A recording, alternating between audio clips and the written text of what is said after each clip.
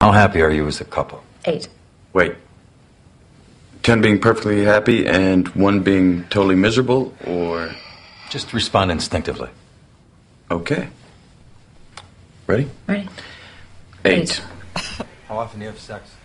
That's Brad Pitt and Angelina Jolie Wow. and Mr. and Mrs. Smith rating their marriage, and it turns out that that's not such a bad deal. Yeah, giving your marriage a numerical score can actually benefit your relationship. And here with the questions you should be asking to see how yours stacks up is Elizabeth Bernstein, who recently wrote about the topic for the Wall Street Journal. She's here with psychotherapist, excuse us, M. Gary Neuman, the creator of the Neuman Method, creating your best marriage. Nice to see you guys back. Thank you for being here. Fascinating article. So how do couples go about rating their relationship? So it's interesting. I talked to relationship researchers, clinicians, and they said that this would be a very good tool for people to use at home. You want to know what is wrong in your marriage, and you basically can't fix something unless you know what's wrong, but you also want to know what's good. So you go about asking yourself what different areas of a marriage are important. All right, so these are the 3 things that you say that couples should rate themselves on. These are interesting. Okay, here's the first one. My partner doesn't keep any big secrets from me.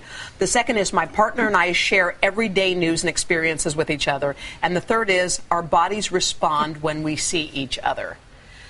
That's Those are the 3. That's all you need. That's all you But need. you said something interesting early on, though, that you know when something's wrong, but you don't know what it is. You don't know what it is. How can that be? You live with this person.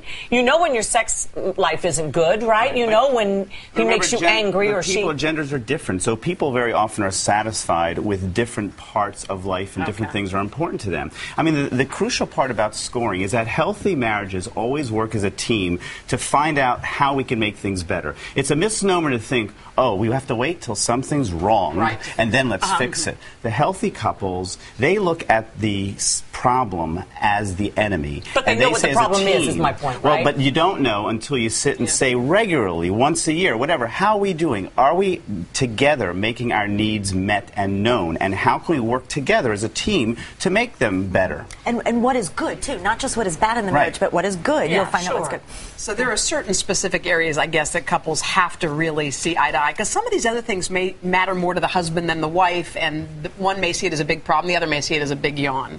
Right, but I tell people not to get worried about the scores being different, because that's what makes men and women different, and we learn from each other. So sex, communication, those things might be different. We say to each other, how do we work this out? You see, most couples, they talk about their marriage in negative rants. Right. You know, when we're angry, you never do this. And instead of coming and say, listen, our love is so important. I want to know, what can we both do? What do we need to make it better? Let's talk about how we can both work together to make it best. Shouldn't these conversations be had before you get married also? That would be a great idea. I mean, what about, you know, we always have marital counseling for people that are in trouble, but I think it's awfully good idea to get a little bit before you go into this thing, what your expectations are, you know? Exactly, because often people go too late to marriage counseling. Yeah. And some people think when they do go early, though, they say, well, gosh, you already have issues, that you're already discussing things before you even get started.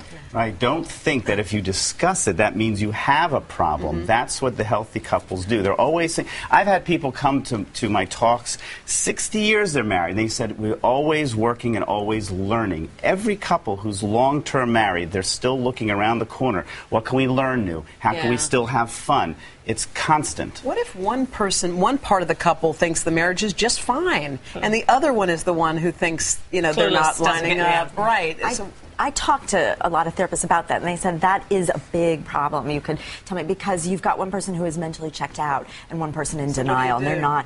They said those kinds of marriages need some help, some professional help. Probably can't do it. Right, and that's the nice thing about scoring. You know, sometimes when you take a questionnaire, instead of saying, how's your marriage doing? It's okay. Well, when you say it's a 4 or a 3, you say, oh, it's not so okay. And then you get a book, a DVD, you go to a therapist, you do something active. Most people come to me way too late.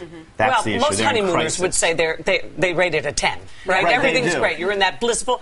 But long-term marriages, and then I think of some like our wounded warriors, they come back, and maybe they're not able to perform sexually or something. But something happens, a dynamic between the wife and the husband that is a sexless marriage in a sense, but it's a deeper, richer love affair in many ways. Well, think about the difference. When you say premarital counseling, that's an excellent idea, but nobody is prepared prepared for children. No one's prepared for the For issues illness that come and the for thing- illness, yes, for yes, death. right. That's why you got to keep checking it out. right. I tell people a month before your anniversary, score your marriage. Not the night before, please. Yeah, You you know, will spoil. a month before, and work at it so you hit that anniversary. Thanks doing both of great. you. Thank We you. could talk about that Thank for a you. whole hour. We Thanks sure so could. much.